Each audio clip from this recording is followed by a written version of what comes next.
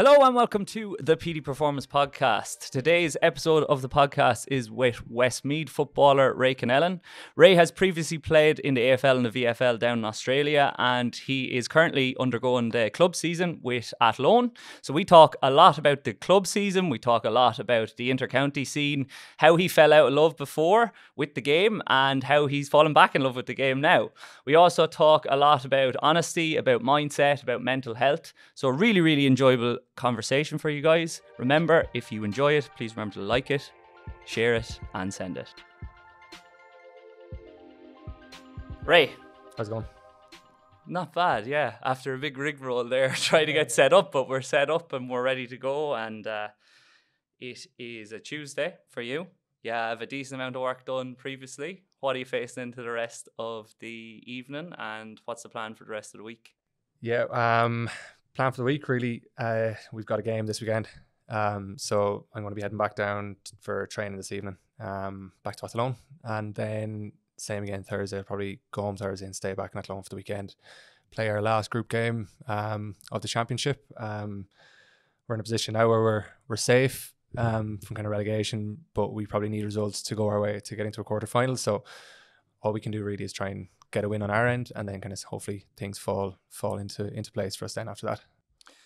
I was looking at results, and it's kind of been up and down. First two games lost in the championship, and then two big wins, like in terms of monumental ones.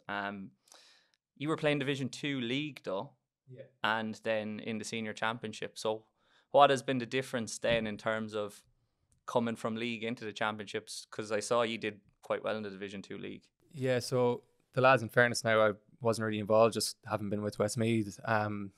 We've got quite a young squad, and the Division 2 was great in terms of bringing younger guys kind of a little bit up to speed, but I suppose it's still that step off kind of senior championship in Westmeath. So I think the biggest contrast is just, the pace of the game and the physicality when you're going from kind of Division 2 in your league into senior championship. So perhaps it was that kind of step up that just caught boys out a little bit. And as I said, it's quite a young squad. Like, we've a fair chunk of guys who are still kind of 17, 18, 19. So, as kind of talented as they might be, there's still obviously the physicality jump that comes in with senior championship. So as you said, our first two games, two fairly poor performances really. There wasn't really much good to say about them. First one in particular was quite bad. And then second one kind of showed bits that we were maybe not quite as bad as what we showed on the first day. And then our next two games we kind of got two good results where we ground out the third one, and then our most recent game against Mullingar Shamrocks was probably the better side overall. We were losing by 2 points with a minute left, and there was a high ball into the square, and there was a bit of an error on the keeper's side that just led to a goal. So lucky to get the win, but you take them in whatever way they come, really. Yeah, it's how you frame it though, isn't it? Like, because you have to put yourself in a position to lob that ball in, and a position in the game that a bit of luck will go your way. So It's never wholly on the side of luck. But what did you see then with that younger squad when it came to championship time? As you said, the physicality goes up, the intensity goes up. Did you see in them that maybe the occasion got to them a little bit in terms of playing, maybe for some of them, their first feature in a senior championship game? Like, yeah, and it would have been a debut for a good group of them, either off the bench or starting. And there is definitely, because I remember myself years ago, and there is that kind of, the nerves that weren't there all year are suddenly there, and you're kind of going in probably more of a tense kind of state of mind. So you probably don't get into that flow as easily as what you would have in previous games. So you definitely would have seen that. And I've noticed then in training over the last number of months how those same guys that may have been kind of apprehensive or nervous are then kind of coming out of their shell a bit more in training, which is great. But to your point on, I suppose, the luck kind of argument, I remember coming in after the game and just kind of saying to the guys, so one thing that had been quite poor, we've got an extremely good manager who's at an inter-county level of kind of detail and game plan, and I see the comparisons between what we do with Westmeath and what he's trying to implement with Athlone, and it's kind of good to see that level at club. But I suppose what kind of separates then like inter-county and club a lot of the time is decision making, and like a decent club player to an excellent county player, 90% of the time, that it's the decisions you make kind of under pressure is what kind of separates the good and the elite. So what was kind of frustrating with the club is that sometimes the guys who are good at football and skillful and have all the attributes just lack that bit of decision making. And when the plan had been put in place for weeks and weeks and weeks by our coach, and then we were falling away from it in those first 2 games, when the game and the situation led to what kind of would have been textbook for what the coach had put in place, was set up perfectly for us, we would then kind of fall into bad habits and bad decision making. Whereas in that last game and that bit of luck, we didn't fall into those bad decisions. We held the ball properly the way we were kind of been coached to do. And as you say, you give yourself the opportunity then to be lucky. And it's just funny, the more often you do the right thing, the more often you're going to kind of get those kind of lucky breaks in games. So that was actually quite a kind of, I suppose, a good learning point for kind of young lads to show them that, look, trust the process kind of thing. Stick at it. And then eventually you just kind of get lucky. Like, that's exactly the word I was going to use to describe it. It sounds like there was some actual learning, or a level of learning, in those first couple of games, which doesn't always happen, because maybe it's the benefit of working with younger players is they are a little bit more moldable. Whereas, sometimes if you're playing with the guys that have been playing and around the block for quite a long time, and you're implementing a new system and you play 2 games and you lose the 2 of them, they can be inclined to, well, this isn't working. Yeah. Let's go back to what we used to do. Yeah. Just lob it in on me. So that is the benefit of playing with kids. And then from you now, like at your level, your late 20s, like, you can probably see how this group is going to go from strength to strength in the next few years, and you want to be a real leader in that development and in that transition as those young players that are coming in start to take on more leadership roles akin to what you're doing currently. Yeah, definitely. Well, like late 20s now, like, I mean, like I'm 29 now, and I don't know, like, how long I'll be playing football for after, like, in the next few years. So hopefully those kind of young lads can get the leadership skills up and running pretty quickly. But no, look, it's important that we've got enough kind of older guys in our club as well. Like, we do have that mix of youth, but we definitely have enough older guys there that, like, I'm as a county footballer, you're quite disconnected from the club for quite a lot of the year. And it can be very difficult to come back in and try and be a leader when you haven't really been involved in, especially with success with winning a Division 2 this year. You don't want to come in and kind of be too abrasive in I suppose your approach, and sometimes that can be something I would struggle with, because I suppose you come from the county setup where standards are high, and then if they're not quite as high naturally in a club setup, frustration can lead in, and that's definitely something that I kind of struggle with, is not getting kind of frustrated with just simple mistakes that just don't happen in a county setup that kind of do in a club. But I always find then, as say, if I'm back kind of 2, 3, 4 weeks, then you kind of you mold your approach back into kind of dealing with, like, the club players, and like trying not to be kind of critical of simple kind of errors or whatever. But yeah, no, I think we are in a strong place to kind of hopefully, I don't want to say anything and then jinx us and we end up having a crap year next year or whatever, but like, you would hope that with the kind of age profile that we have and the talent that we have, that hopefully everything going well, and we kind of be in a strong position kind of next year to build on the bit of success we've had through the league. It's been a bit of a disappointing championship, but kind of, if results go our way, we could end up with a quarter-final chance, fingers crossed. And then you never know what happens with young guys then, get a bit of confidence and see where they go from there.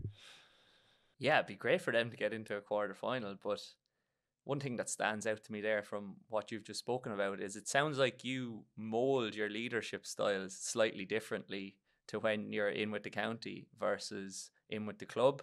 Is that the major difference, is with potentially the county, if someone's making an error or not aligning with the values of the team, or not putting in the required effort, which doesn't really happen at county level, let's say, but is making simple errors, you're not one to mince your words, you'll put it straight to them, whereas maybe you're putting it in a more digestible kind of way when you're at the club level. Is that a difference, or are you conscious of that, or does it just happen? I suppose that's not really a role I find myself taking on with Westmeath as such. With Westmeath, like, if ever I'm I think my inputs to Westmeath would generally be more kind of like tactical. If we're in the middle of doing something in a drill and I notice something, I'll say it. And generally, it's not kind of in regards in regards to standards, unless we're having like a shit start to a session where, like, you know, maybe things are a bit lax. But generally, it won't be myself who'd be kind of, you know, delivering out that message. I wouldn't really feel like I'm in the position to do it, or it's I suppose that we just have such strong leaders outside of myself that that's not something that I would really take on myself. Whereas I suppose coming back in with the club as the only county player, one of the older guys, kind of more experienced, I suppose that's where that leadership kind of automatically does kind of fall onto you a little bit, and you do feel that, I suppose. But then with the club, do you choose to focus more on tactics then, because that sounds like that's more of a strength of yours?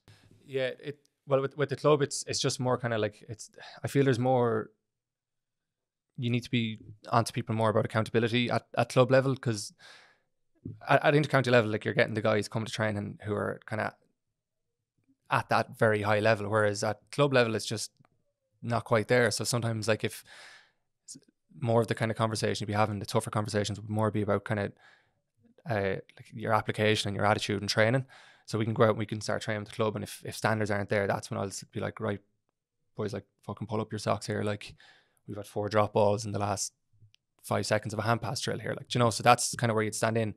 But then also try and, as we said about, like, you're trying to deliver a message, and we spoke about before we were chatting on the mics, but like being able to deliver a message and make it make sense to guys. So stuff that I would have gone through with at an inter-county level that would seem basic to me might be a completely new idea to someone at club level. So you're trying to then almost encourage that a bit more. So yeah, I suppose to answer your question in a long way, like, your style of and your approach does change based on where you are and who you're speaking to, purely based on, I suppose, the experience of an inter-county and a club player are so different, and their knowledge of the game can be quite different. So you need to kind of change it towards the kind of, I suppose, the demographic of player you're speaking with. You've spoken in the past about how you at one stage kind of fell out of love with the game a little bit. Mm-hmm.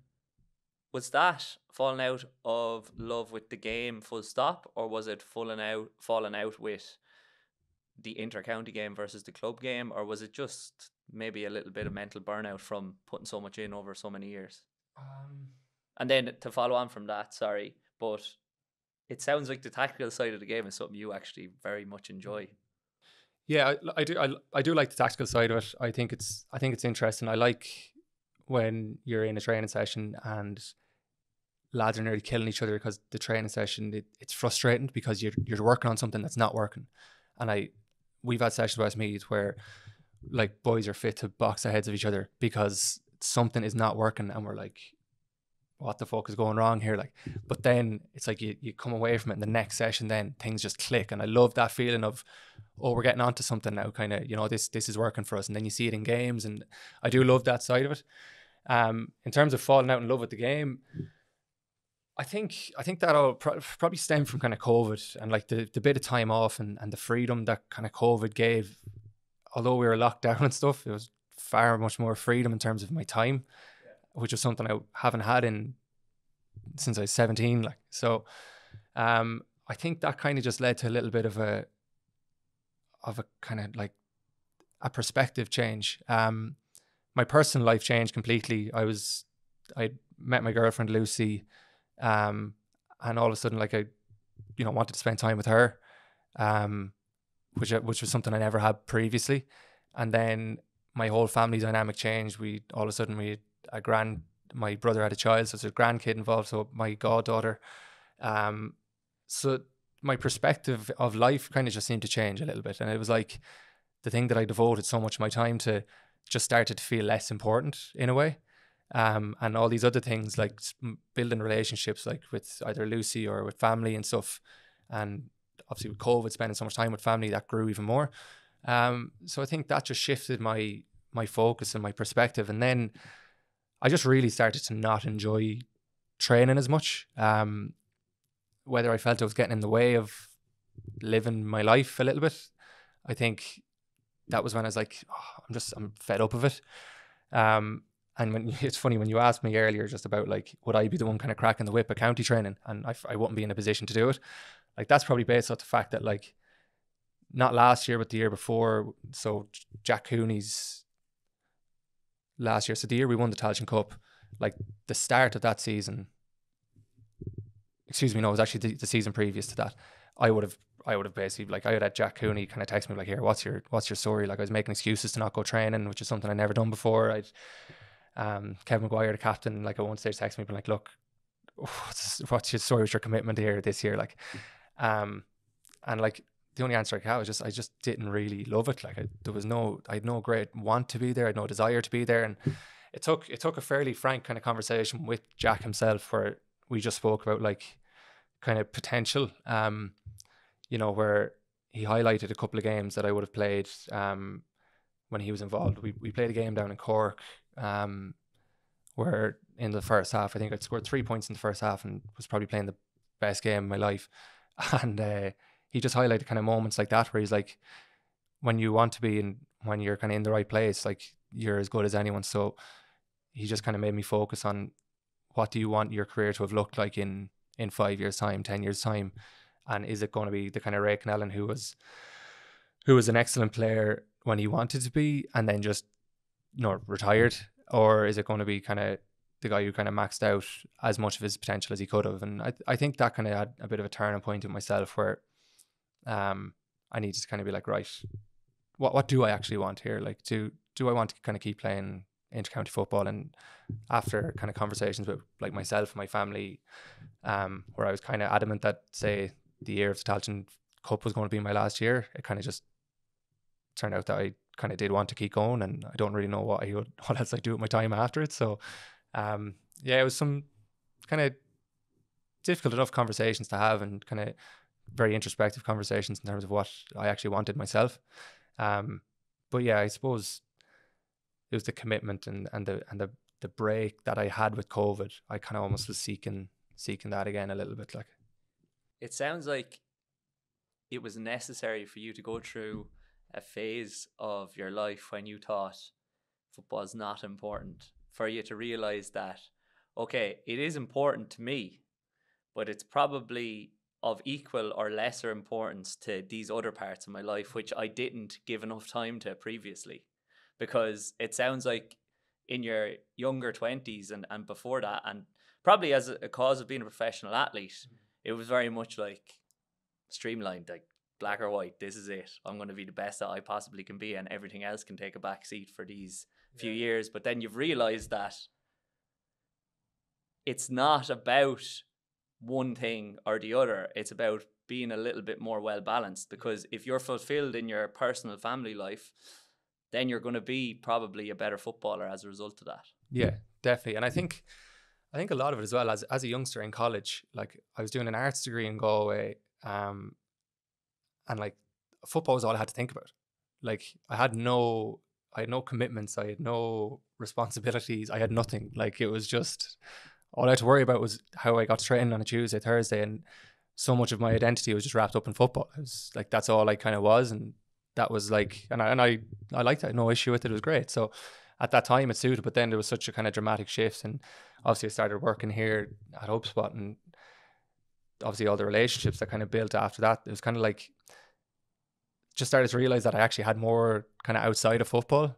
So I suppose it just diluted the importance of football in my life. And I think all of that came at a time with kind of coming out of COVID, where I got a bit of a glimpse of not training as much and actually kind of enjoyed a bit of a break. So I think it all just kind of came to a point where like I just needed time to, as you say, to have that kind of experience of a realization that it's not everything. But then also work out in my own life how to balance everything.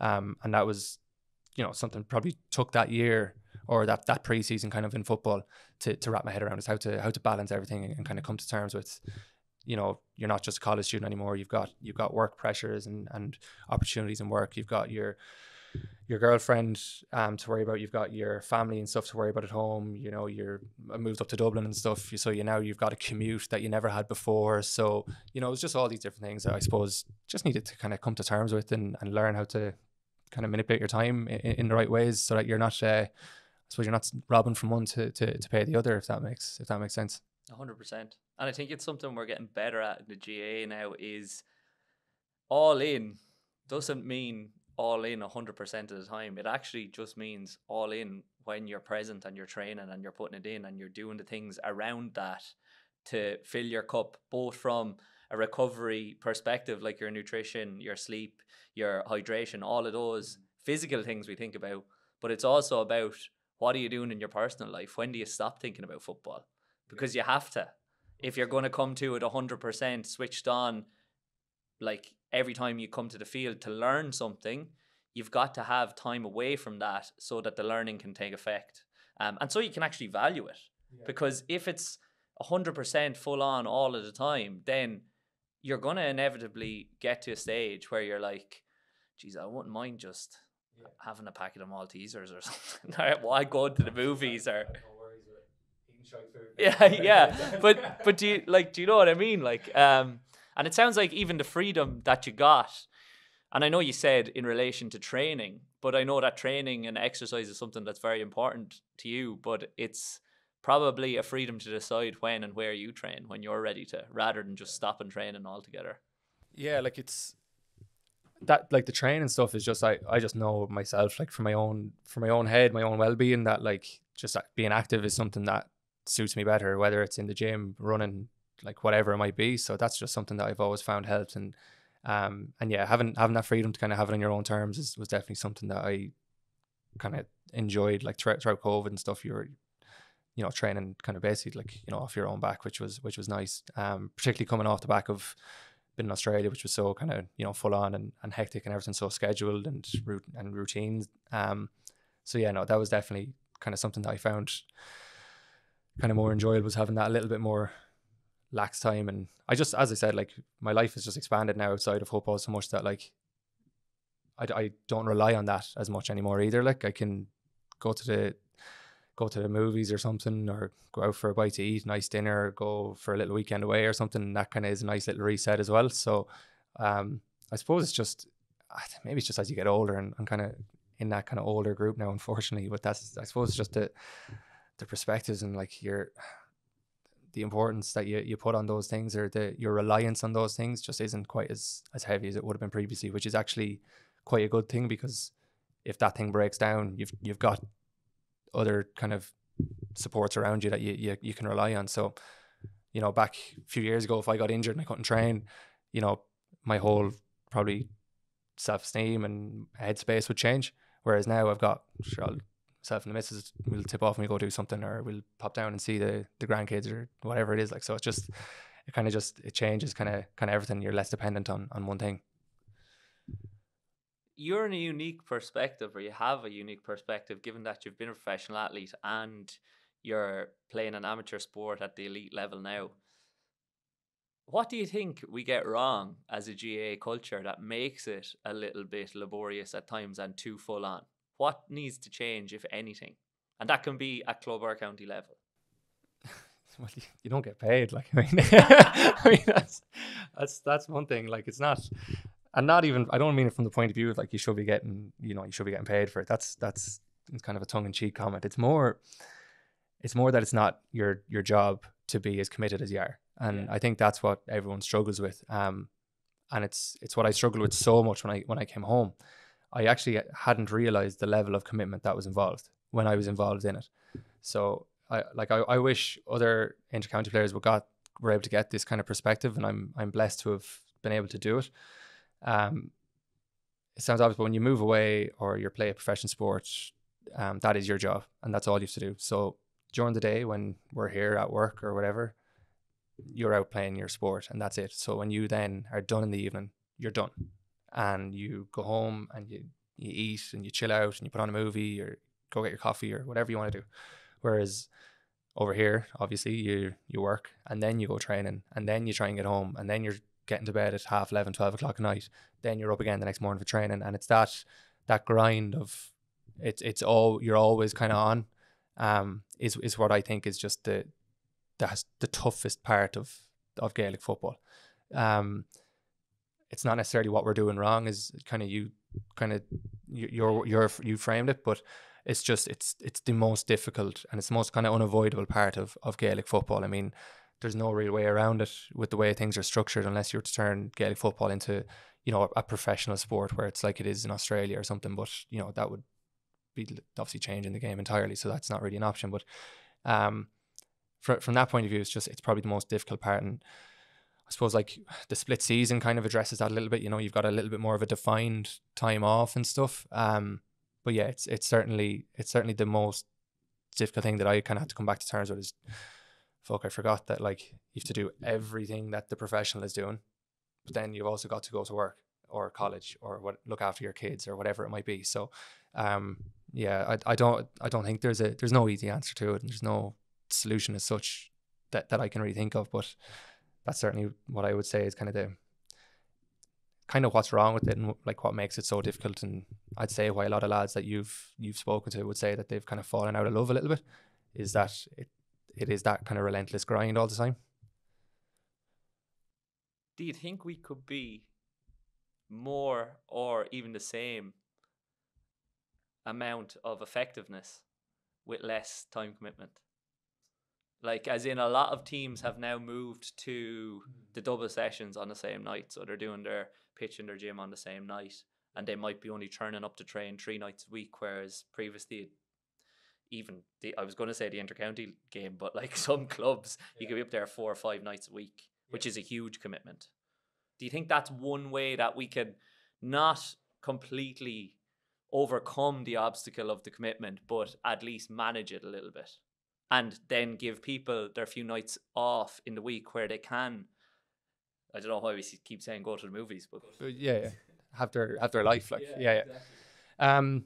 Yeah, I do. I think I don't know what the best way of kind of doing it would be, but I certainly think that you can be as productive if you're efficient in your time. I think it's somewhere the GA is getting to, but I think the problem with kind of football at the minute is that they're trying to take so much from professional sports. So they're trying to learn, like, whether it be from Australia or from the NFL or from the Premier League, and they hear of a good idea and like, oh, let's bring that in. And, you know, you've all these online coaches then that are doing these, and like, you're trying to implement the world, but within a fine window, which can kind of lead it, I suppose, to be a little bit kind of inefficient in terms of what you're actually getting done. You know, I suppose you could potentially bring in, you know, if the Gaelic Players Association were involved, you could bring in like maximum 3 sessions a week for the whole year. There's no more of these 4 or 5 nights a week. You know, stuff like that could obviously be brought in. I'm sure you couldn't police it. No, I'm sure there'd be boys training in all sorts of spots to avoid it. But like, people would think because it's the GAA as well, it's like, we'll try in another session a week and we'll get one up on everybody else. Whereas they're not actually appraising the effectiveness and efficiency of the session. Like, they're just taking like volume, which is something we think all the time. I'll go out and do 50 kicks as opposed to 20 good ones. Like, yeah. Well, look, I do think that in terms of like, when we're trying to take in all these different kind of values and different kind of principles from other sports, that we can kind of, as you say, lose sight of that kind of effectiveness and the quality. So I certainly think that like sometimes training sessions can go on for 2.5 hours, and at some point you're kind of at the diminishing returns where it's just like, right, we're kind of flogging a dead horse here. It's actually one thing we kind of addressed this last season with Westmeath, and our sessions were shorter and there was more energy throughout the session, so people actually just felt better throughout the sessions rather than being stuck on the pitch for kind of 2.5 hours, which, God bless him, Jack Cooney, as good as he was, he used to love talking, so we get stuck there the odd time for a little bit longer than what we wanted. But I suppose that's just one side of then trying to, like, I suppose, adapt to making it more efficient, and how do you bring everything you need into that kind of more, I suppose, compact training sessions. Like, I think that's something you can take from professional sport though, because, and you've experienced it, it's so efficient. Like, and even from like semi-professional rugby, like, which would be like my background over in New Zealand, we would do a 15-minute meeting pre-training, and the coach would show 3 clips and 3 clips max. and then we talk about them. They'd be from the game at the weekend, and they might be 3 different things, or they might be 3 things on the same theme, and then we go out and implement them outside. Because we'd done the 15-minute meeting, the talking was essentially done. So we could just train for 60 minutes to whatever it was outside. It would be really high intensity because there would be less talking, and then the quality would be better.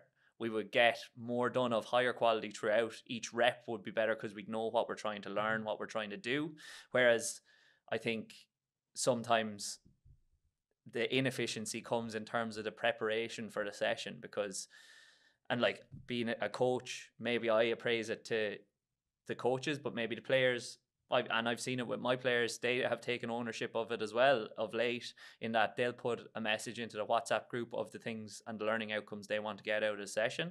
And then as a result, there's less time spent talking for 10 minutes. And my coaches, like, they have a pain in their backside from me being like, we're stopped here for 6 minutes. Like, I know you need to talk and you need to go through it, but let's go 2-3 key points and then let's move on and try to actually train. Because if we're here, sure, we need to talk things out, we need to connect, we need to learn, but we're also here to train. And people have to get home because, as you said, they have work tomorrow morning. Yeah, exactly. They have to eat. Like, well, that's it. The same as what our sessions would have started off in Australia. Would have been a meeting beforehand, and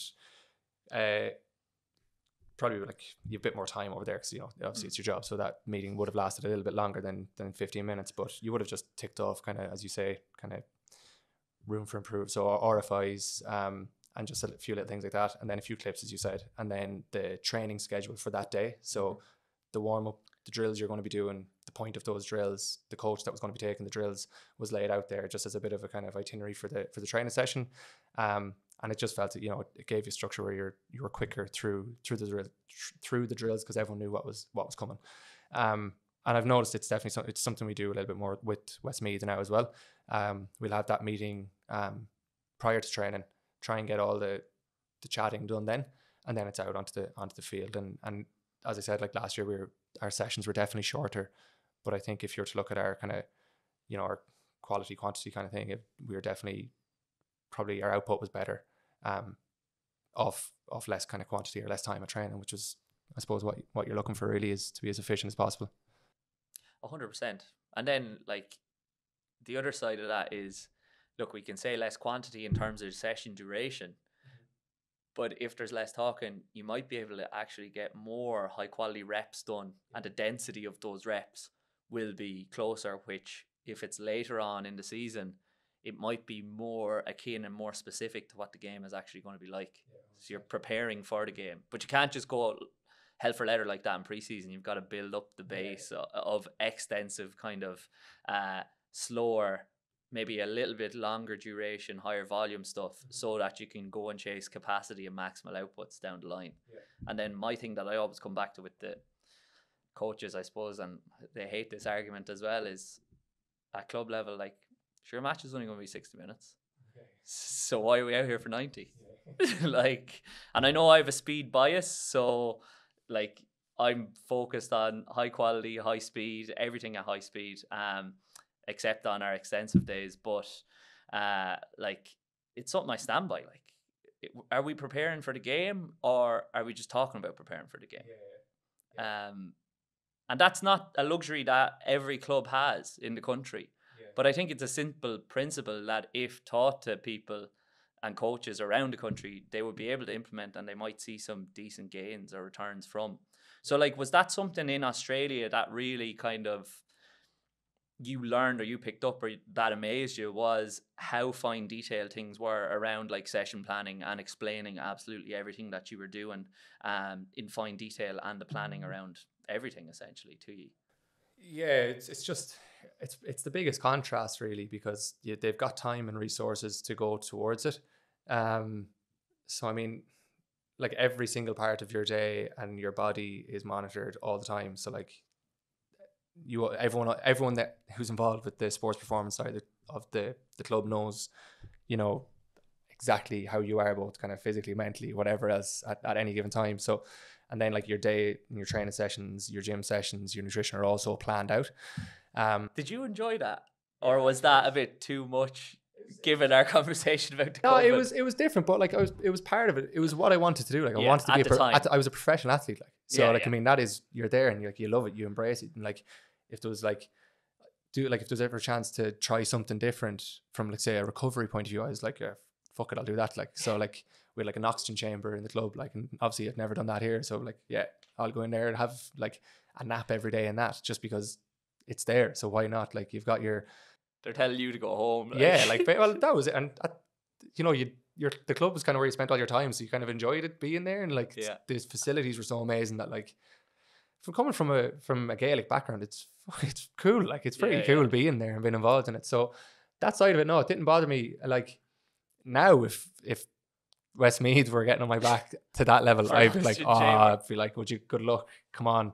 I was like I stay on top of my conditioning, like I'm pretty good from that point of view, but like I think at some level, like I'm like, Jesus, I'd be a bit, I'd find it hard to kind of commit to it at that again. Like. Yeah, it would be a bit overbearing at this level, but I don't know, maybe that's what separates fucking me from Brian Fenton, and that's why he's an all-star and I'm not, like, so maybe that's Not yet. maybe that's why that I haven't bridged that gap. But no, I think you need to, I suppose, enjoy it when it was there, and I did. I loved it, and I loved kind of experiencing how detailed it was, and the biggest thing to me, to your point about detail, was just the level of coaching.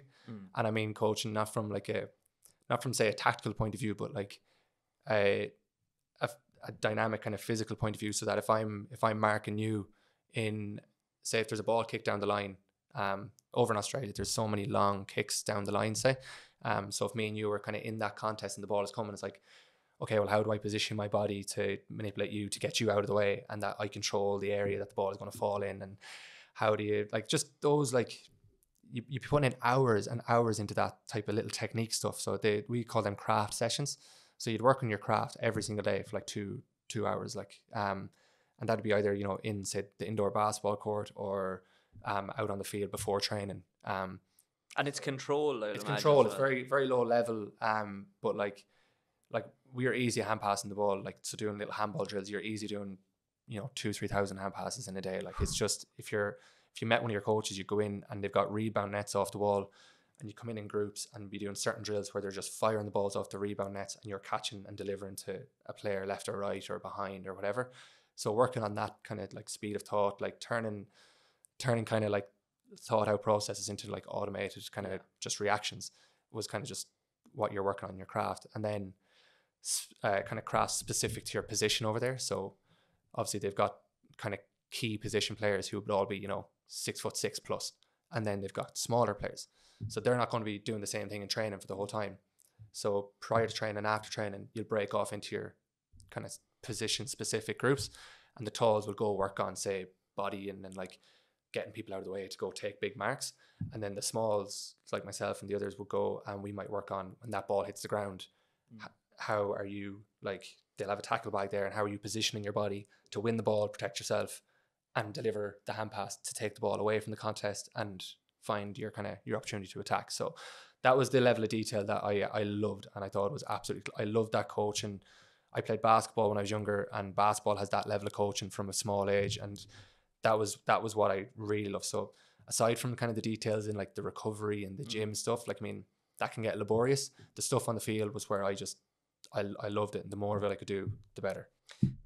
In terms of how they run that then, because some people will hear this and they'll be like, sure, they're doing 2,000, 3,000 hand pass that training. Is it very much similar to basketball, that the ratio of players to coaches is so low that you can't do, out of those 2,000 hand passes, you're not able to sway far away from like it being very, very good? Like, the quality is always good. There's an onus on you to maintain that high quality the whole way through, because it might be like, for example, one coach to 5 players or something like that, and you're watched constantly and you're cued and you're coached constantly, so you can't really drop off. Because at the same time, I suppose, if you do drop off, like, see you later, back to that loan. Yeah, that is literally it. So that, and yeah, you're right, the ratio is so kind of close that it's easier to do it there. But I mean, there's nothing stopping, if you have the drills, there's nothing stopping players doing it amongst themselves, and then you don't need that ratio of coach to player. It's just accountability on a player front. And that's another side, I suppose, the kind of club county thing is that, you know, that accountability with club players, like, are they more likely or less likely to grab each other and go do a hand passing drill? Like, they're less likely to do it, and county players are more likely to do it. So that's certainly something that I know a lot of county teams now, and ourselves included, would have those little kind of hand pass sessions before training, just to get you've probably traveled, just to get your mind on it. You're focused on a training session. You know, you can turn those into fun games, and that was the way we always did in Australia as well. Turn into fun games, let boys realize, right, we're at training now, relax, and then it's just easier to flick from that mindset. Bang, okay, lads, let's get our warm up started and let's get going. So yeah, it's a big principle of mine as well, and it's something we brought in this year, and it's something that I stole from Sarah Rowe, who's playing AFL out there now, or AFLW. We called them fundamentals sessions, and we do them 15 to 20 minutes pre-training, and it would be a different skill each time.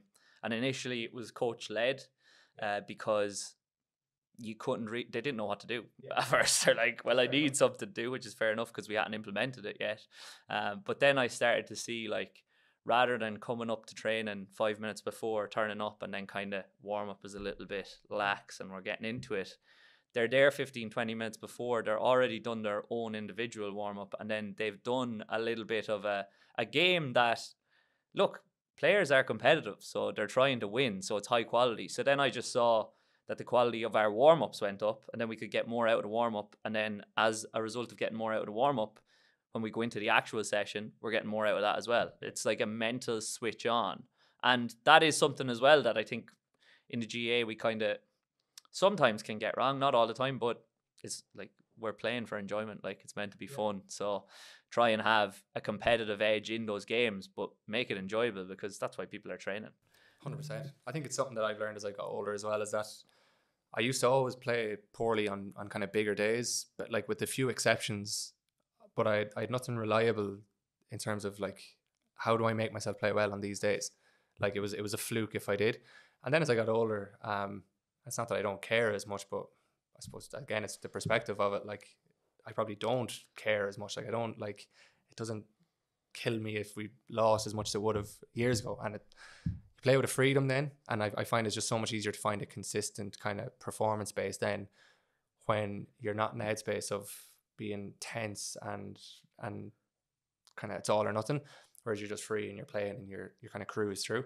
I find that's a much more kind of effective approach for me, as for my personality now, than kind of having myself up the walls, like headbutting doors in the dressing room. Like, you know, you get yourself psyched up, but do it in a fun way. And Australia 100% taught me that. Like every game we played, like it was so casual in the dressing room before games. Like you were there quite early before, but like there was no big pre-match meeting like 3 hours before where you'd meet up, have your pre-match meal all together.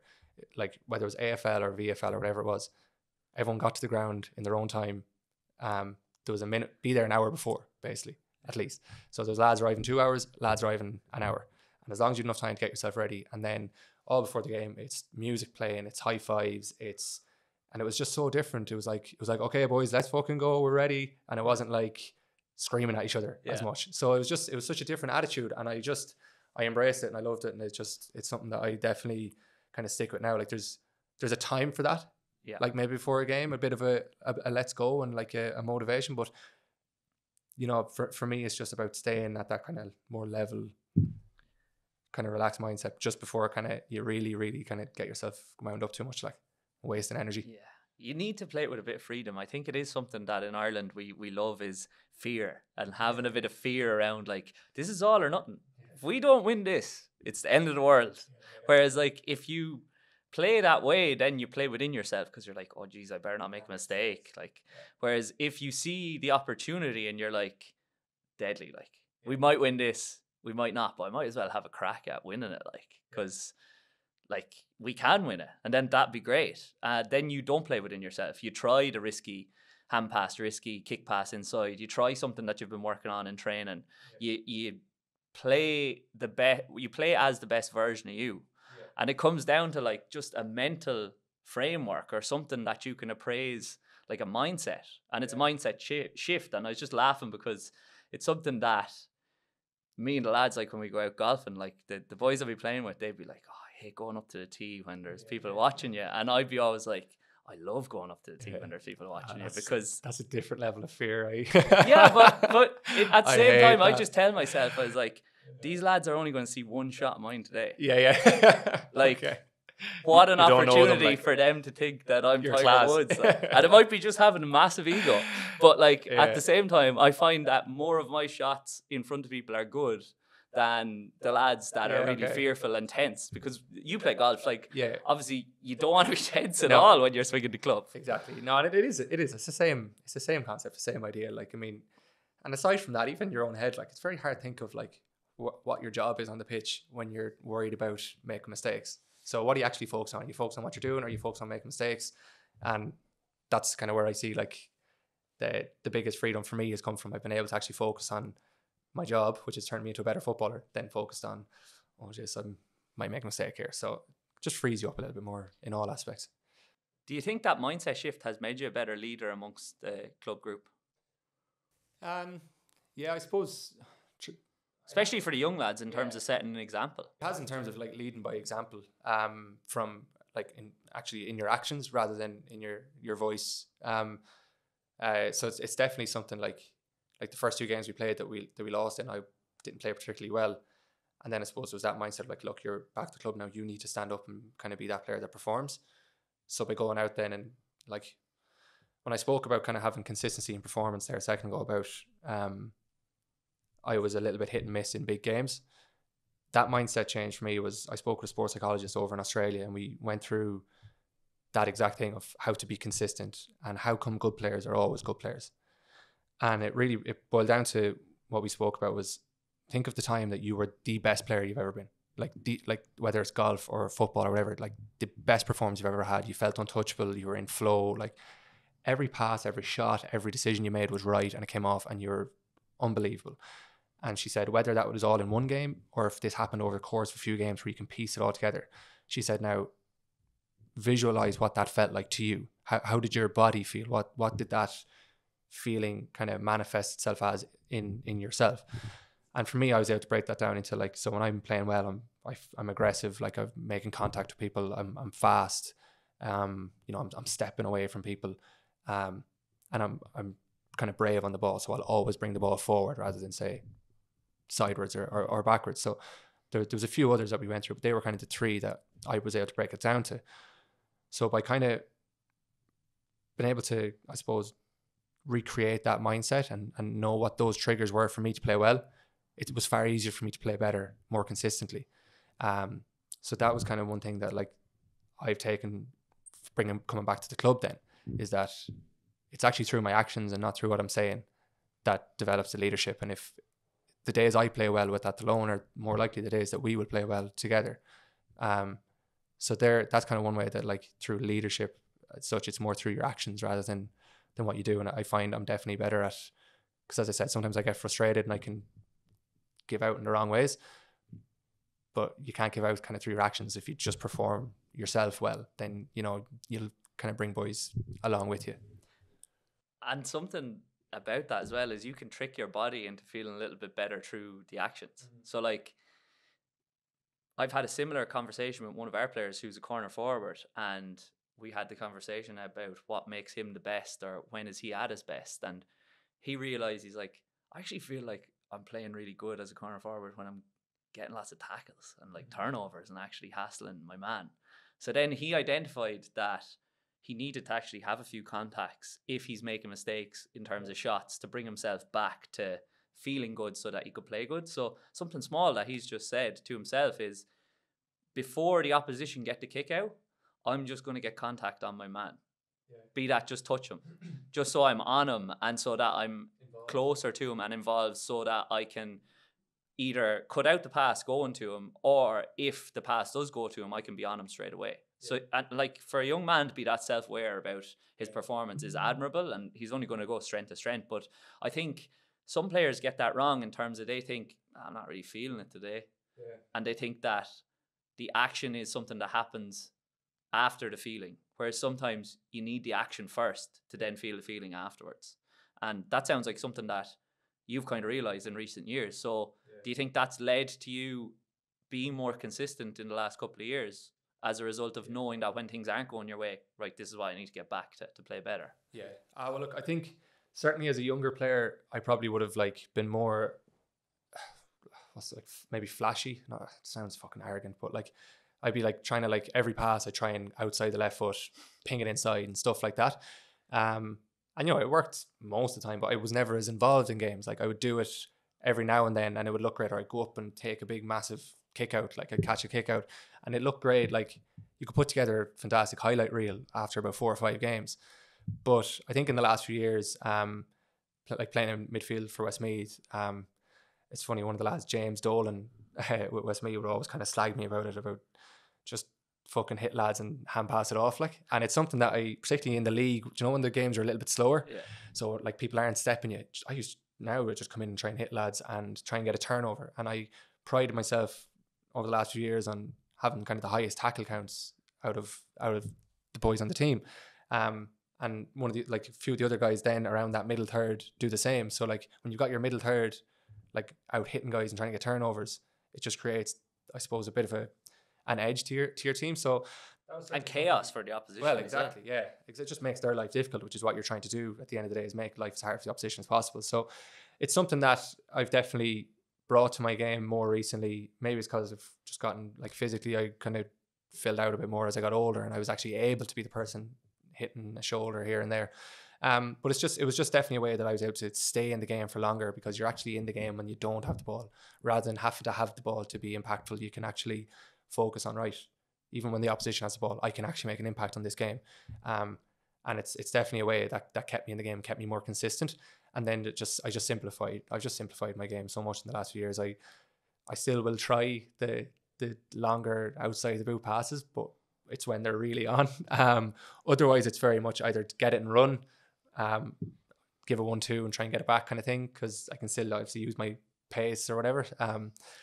But yeah, it's been able to simplify your game to make it more consistent, that on a day I can go out, I know that no matter what, I'm going to be able to tackle someone, and you can build your game off that then. It sounds like you're the epitome of an honest player. And on the RT documentary, I'm Fine, I heard you talk about your values and how one of them is honesty. Do you think you're more aligned with your values now and the way that you're living than you were when you were younger? And as a result of that, do you think that's why you're getting the best out of yourself? Yeah, maybe.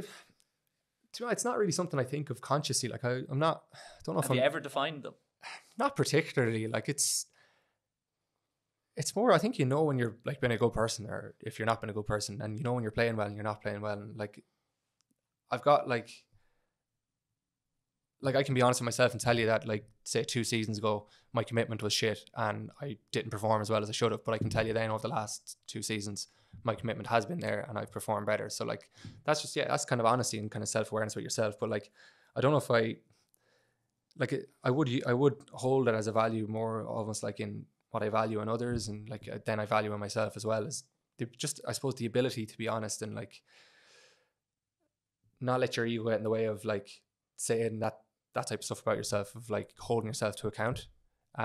So yeah, it's not something I'm consciously kind of aware of in my day to day, being honest, but it's just something that over time and over the years, being honest has done me well and held me in kind of good stead. So yeah, it's something that I do, I suppose, value, but I don't know if I'm kind of strict in such a way that I'm like, these are my values and my kind of core beliefs or something. I don't know if it's that. I don't know if that's kind of serious. Yeah, it is. It's a bit of a non-conscious, not just.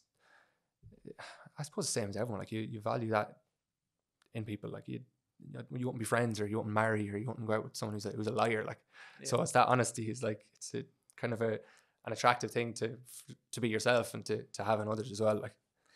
But you've said there about being honest with others, but you also touched on being honest with yourself. So a big part of that documentary was obviously you going through your mental health struggles when you were younger, and probably not being that honest with yourself and kind of thinking like, there's something off here, but I'm just going to kind of ignore it as much as I can. I'm not going to address it immediately because it is anxiety inducing to address it. Yeah. So like, in relation to being honest with yourself, do you find that that's something that kind of leads to your mental health being more consistent nowadays is you know when you're not being honest with yourself, and you can anchor yourself back to who the real Ray is. Yeah. Well, like I know, say when I was telling you about like making up excuses to not go training, like I was basically lying to not go training, and then I'd feel shit about myself, and it would later. I remember Jack Cooney ringing me one day, and I was like, oh fuck's sake, and like you don't need that. Like it's adding a stress to your life that is just so unnecessary and so like within your control. Like I could have been honest there with myself. I could have just quit and stepped away from it and taken that stress out of my life, or I could have had that honest conversation about like, right, what do I actually want? And then I figured out what I want, and I was kind of again, you're honest with yourself, and you go back and you actually commit to it then. So yeah, from that point of view, like it has such a bearing on kind of where you're at mentally. Like if you live your whole life constantly kind of telling mistruths or kind of cheating yourself, you're always going to feel kind of unfulfilled. Like do you ever have weeks or months where like you're not really training that well, and you're kind of, you know, you're not, but you're not really doing anything about it, and you do slowly start to kind of feel a bit shit about it? And for me, like I will go through that kind of every kind of off season. Like I'm probably coming to the back end of it now where I need to get back training, and I'm having these conversations with myself like right now where I'm like, right, come on now, you've gone 4 days here in a row without going to the gym or whatever, like pull your finger out. And it's very easy to be like, doesn't really matter, the training's not that intense anyway, so it's grand. But like you have to just kind of be honest with yourself and like, look, get to the gym, whatever it might be. So yeah, I think it is something that like I find as like a value or as a trade, it suits you, and it helps your mental health, and it just helps all your relationships. Kind of helps you just go about your day and with less stress if you're just kind of doing the right thing and making kind of honest decisions by yourself. So that feeling post-training that you've talked about being a feeling of like fulfillment, do you think that feeling is almost you being like, I knew I should have put that in there and I did put it in, as much as it is, geez, that was a good session, I feel great? Yeah, maybe. I suppose it's a bit of a kind of pat in the back for yourself. Like, you know, if you feel like you should do something and you do it and it's the right thing to do, you're going to feel good about yourself. So I suppose maybe it is a little bit of that.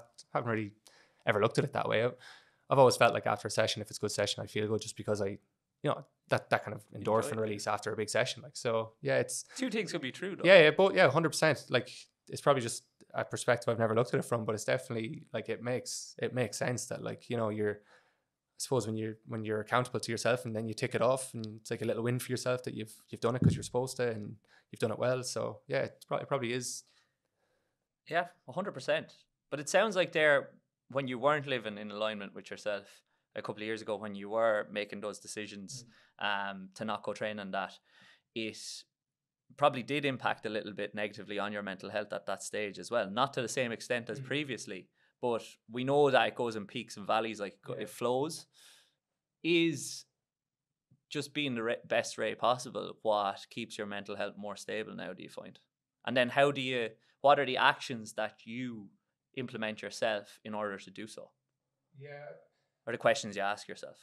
Yeah, I suppose that thing of just, I suppose, being your kind of like best self is like, it can be hard, like to be consistent in that, like, and make sure that you're always on the ball, whether it be with work or with training or personal life or whatever. So, you know, it's hard. Mine is just to try and like to ensure that like I'm like mitigating risks, I suppose. Like I'm not letting myself, like I'm not a big drinker really. Like I do like going for a few pints, like, but like I'm rarely out in the piss until 4 o'clock in the morning. Like that doesn't, I just get tired and want to go to bed. Like, so like I'm, you know, the kind of risk for me would be like poor sleep, not working out as much, and they'd be kind of the biggest things. Like, and for me then is just to kind of make sure that like you're on top of those things. And if you're on top of those things, everything kind of falls easier into place. And as you say, you've ups and downs, like week to week, month to month, professionally, and especially in this environment of where I work in a sales environment. Like, I mean, everything is incentivized and it's targets, and literally you could hit your target on the last day of the month and you're elated, and the very next day you're back to zero, start again. So like there is definitely ups and downs where like you're dealing with stresses and stuff outside your control. So for me then, just having some techniques, I've got, like, say I do like breathing techniques and stuff, like in the evening at home or before I go to sleep. Like Lucy would be lying beside me and she'd just be like, almost half laughing at this stage because she knows if I'm doing it, and she'd be like, "What's wrong with you?" And I'm like, "Oh, nothing, a grand." She'd be like, "Well, you're not, because you're doing this fucking stupid box breathing technique that you do when you're stressed. So like, there's no real hiding from it then." Like, but yeah, then you have to talk about but then exactly, it kind of opens it up. Like, and it's funny, like she wouldn't be that into it now in terms of like, I've ever tried those techniques. So like, if she's ever stressed, I'll be there telling her to do it. It's like, can't fucking do it. So no, it's definitely, I definitely have like techniques and stuff. So like, I try and recognize the triggers of when something, you know, might be going wrong, and then I've got kind of a lot better kind of handling those ways of dealing with it. And I think as well, I'm not as uptight as I would have been as a younger kind of kid, which does help, that like things that would have stressed me out just don't anymore, which is great. Like, that doesn't obviously happen for everyone. Some people are wound differently than others. But it's growth, and it's something that you've worked on. Yeah, potentially. Yeah. Perhaps that. So like, it is, people are capable of. Yeah, and it's perspectives as well. Like, I mean, I don't know why we keep coming back to it or whatever, but I suppose you just learn about the importance of things as you get older, as you say, as you grow. Some things you value more than others, and back then you may have put a huge emphasis on it, and now it's just, you realize it's not important. And I think something that I've always, like, I've gone and done talks with schools and businesses and whatever about kind of my own mental health kind of journey. And one thing I've always kind of said on is like, or spoke on, is that if you look at the person you are, or you were, say 5-10 years ago, and compare that to who you are now, it is a completely different person 9 times out of 10. Your friendship groups might be similar, or they may have changed completely. Your personality, your interests, everything about you has probably changed in some aspect or some form. And I've always spoken about that in terms of, you often hear of these young guys and girls who struggle with mental health issues, and then in what could potentially be like a knee-jerk reaction at 18 years of age will take their own life. And you have to sympathize with them and be like, it's just such a shame, because not only are they kind of taking that life, they're also kind of taking the second life of the person that they could have been.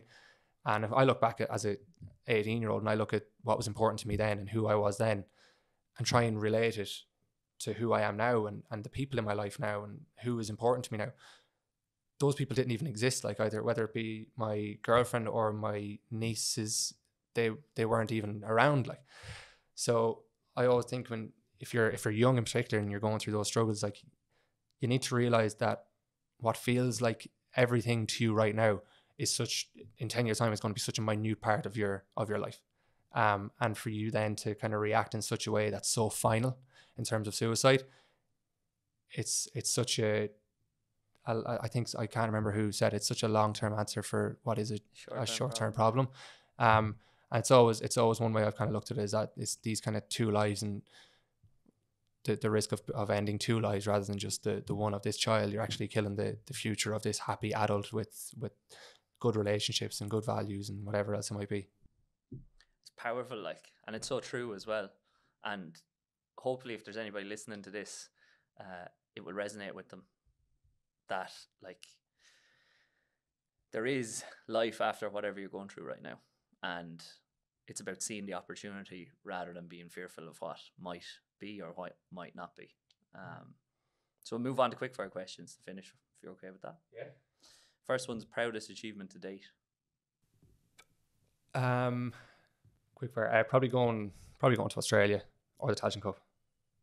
Kind of hard. It's kind of lucky you threw that second. Yeah, it's kind of hard. It's kind of hard to separate two, but you're at a different stage of your life with both. Yeah. So like if you can't separate the two, then that's fine as well. We'll take two. Don't worry, Ray. Favorite athlete of all time? Messi. Oh yeah. Yeah. Interesting. That was going to be Desi Dolan. Yeah. I actually have to meet him during the week, so imagine me saying that and then go down and meet him. So kissing ours. No, I think Messi. I just love. It's straight for me. So like, I always like compare. My brother John would have been like uber skillful, but small and like diminutive kind of stature. Whereas I'd be a lot taller and far more athletic. So I would be kind of like just completely kind of different to him from that point of view. But I've always loved the athletes that are just so skillful. Like, it kind of goes against who I say I would be as a player, whereas I rely more on my athletics than my skills. But I always just someone who's just that good at what they do. I just think it's insane. Like, and I think he is the peak of that. It's something we spoke about earlier, actually, is like thinking fast in terms of decision making. Yeah. And the really, really standout athletes are the ones that can play fast, like you, and can think fast as well. Yeah. And that's how you get there. Like, you can, when you're older as an athlete, you can still think fast and the body's not quite there, and you can get away with it. And when you're younger and you can play fast, but you can't really think that fast, you can do a job, be it a role job. But if you really want to be the player that you're capable of being and the best player possible, you got to work on both. Play fast and think fast. What's the biggest thing that you've learned in the last 12 months? Oh, that's some quick fire question. Like, that's a big quick fire question. Oh yeah. The biggest thing I've learned in the last 12 months, the importance of managing time. Just since starting in here with work, balancing football, balancing home life. Lucy kills me because I'm brutal at managing dates, and like, I could have something booked in with someone, and if it's not, say, in my phone or in her phone, it's forgotten about. So, Jesus, yeah, managing time is definitely something that I wouldn't say I've learned, because I'm learning. I'm still shite at it. Like, as long as it's in her phone. But yeah, exactly. Yeah. It has to be in someone's though. Like, we're booking holidays here at the minute, and I'm just like, oh jeez, booking holidays in the GA. Yeah, like I'm all over and that's actually you asked me the biggest problem with the GA earlier. That's one of them. Trying to the changing of schedules is an absolute nightmare. Yeah, and it's why the dual players. They're getting shafted. Yeah, but you can't do it anymore, really. Like, essentially, because you can do it, but you'll be a single man or a single woman. 100%. What would you tell your 18-year-old self? Relax. Like, I know it's such a vague kind of thing to say, but yeah, just relax. Like, things aren't as good or as bad as you think they are. So just try and get yourself on a more even keel and chill out a bit. Well, you seem very relaxed and you seem to be in a very good place now, Ray. So I'd say that 18-year-old kid did listen eventually. Yeah. Thanks a million for coming on. It's been great. Good chat. Thank you.